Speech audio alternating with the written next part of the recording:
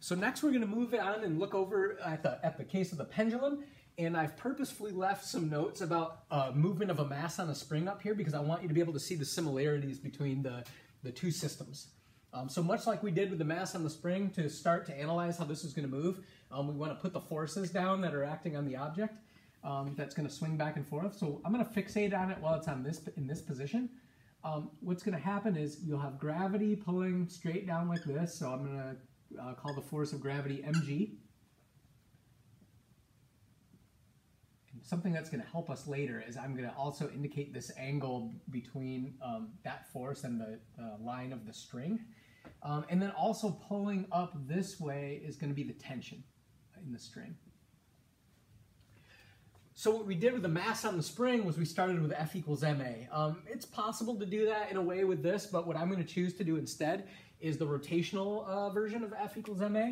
And so what I'm going to do instead is I'm going to look at torque equals I alpha. So instead of force equals mass times acceleration, I'm going to kind of do like rotational force or torque equals rotational mass or moment of inertia times, well, rotational acceleration or angular acceleration, which is alpha.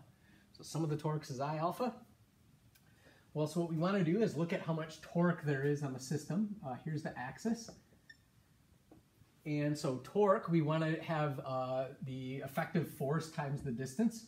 Looks like I better give this string a length. Let's call it L. So the string's going to have length L. For torque, right, what we want is only the component of force that's perpendicular to the string, right? So we have kind of like a component of mg that would be this way, that I could call like mg parallel. That's not our guy. That's not going to make any torque. We want the part that goes this way, which would be like the perpendicular part of mg, right? So that would be the component that's this way, which you can see that's kind of opposite the angle we know, so it would be like mg sine theta. Okay, so the effective force is going to be mg sine theta.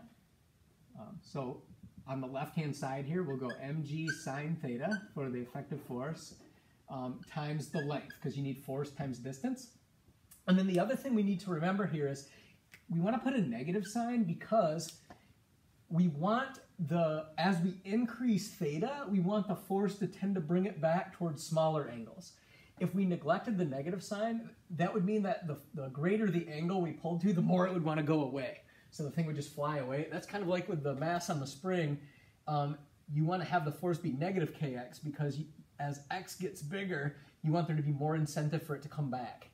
Just like there is with the pendulum here. So here's the torque, force times distance equals I alpha. Well, I is going to be the moment of inertia of a point mass, just mr squared, or m times distance squared.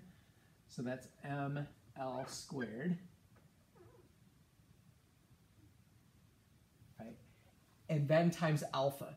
Now, I could put, and so what alpha is, I could write alpha, which is the angular acceleration, but then what would happen is I would have theta, which is changing in time, and a variable alpha, which is changing in time. So kind of too many variables, too many things changing at once. So what I would rather do is write it in terms of just one variable. Well, so alpha, right, is the angular acceleration, so it's the second derivative of theta. So sorry, the writing's getting small here. I'm going to soon get out of this corner. D squared theta dt squared. Right. So again, you can kind of see we were at the same point here with mass on the spring. We had minus kx as m d squared x dt squared. Here we have a pretty similar thing getting built up. So what I'm going to do is exactly what I did before, which is to solve for the second derivative of the position variable, basically, the second derivative of the angle. So let's solve for that. Looks like one of the lengths goes away here. Looks like the mass goes away. So that's key. That's something that's different from the mass on the spring. Here the motion was dependent on the mass. With the pendulum, the motion is not going to be dependent on the point mass that you put here. So that's going to cancel out. And so just rearranging that a bit, it looks like we get d squared. As a matter of fact, I'm going to write it over here so it looks just like what we had at this stage last time with the mass in the spring. D squared theta by dt squared equals, you're going to get minus G over L sine theta. Okay, so I want to pause here for a second because it's a big deal if you can kind of look back and compare with what we did before. Notice that these are a couple constants, these are a couple constants. Our variable here was x, well here our variable is theta. You can see these are the same equations except that there is the added complexity of this is the sine of the angle. Okay, this ends up being a much tougher differential equation to solve.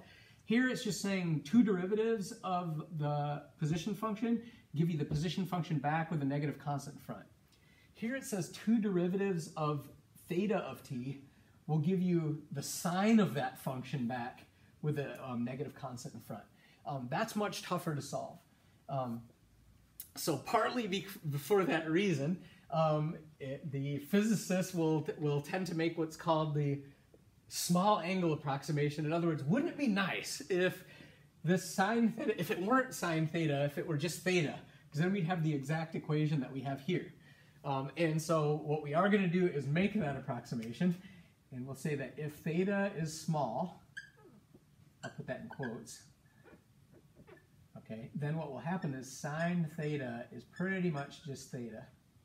Right? Now you can check that out if you just pull out a calculator and play around in radians. I may make another side little video about that. My students are often pretty triggered by this because this is like, I thought physics dealt with the truth and you're lying now. What we're going to do is just make an approximation called the small angle approximation, and you get d squared theta by dt squared equals minus g over L theta. If you just roll with me on that, we can come back to this thing later. Let's just see what happens if we go for it with this. Well, if this is the case, if you can actually stomach this for the time being, we can cheat off of our previous work and then just write down the solutions. This says there's a function out there. If I take its derivative twice, I get it back with a negative constant in front. Well, we already did that with a mass on a spring, right? So we can kind of cheat off the work we did before and say, well, instead of it being x of t, it's theta of t is going to be some kind of an amplitude times cosine of, well, instead of root k over m, now it's going to be root g over L times t plus a phase.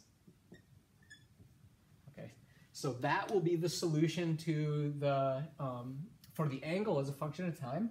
You can get the angular velocity by taking one derivative and the angular acceleration by taking two derivatives. You'll see if you take two derivatives of this function, it will actually work in here. The next thing we can do to cheat off of our previous work is, you notice we had period as 2 pi root m over k. Well, we have the exact same equation, but with different critters, different constants.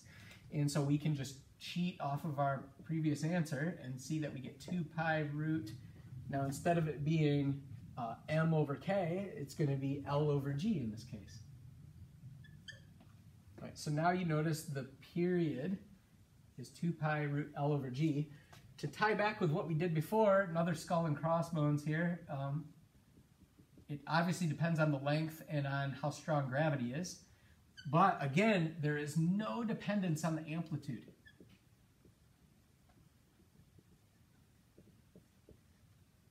Amplitude.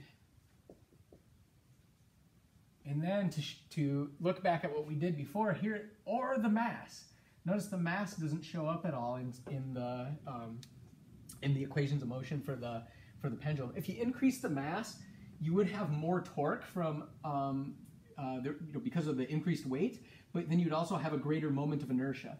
And so those effects kind of compete and it comes out in the wash. So it ends up not influencing then the motion. Okay. As far as the small angle approximation goes, one way to see why we could maybe get away with this is if you've had enough math to know about Taylor series. Sine theta you can write as an infinite series that goes like theta minus theta cubed over 3 factorial plus theta to the 5th over 5 factorial. And so if you neglect, if theta is really small, let's say, then theta cubed will be super tiny and theta to the fifth will be really tiny. What you're basically doing is neglecting these like higher order terms, and so you're just kind of cherry picking out this, this first term. Another way to see it is simply make a graph of the sine function. So here's a sine theta, let's say, against theta. The sine function, of course, looks like this. All we're saying is that if you cherry pick and kind of go for like small angles here, if you don't let the angle get too big, what it's saying is that sine theta is pretty much just theta, or it approaches a line. And so as long as you kind of stay within this regime,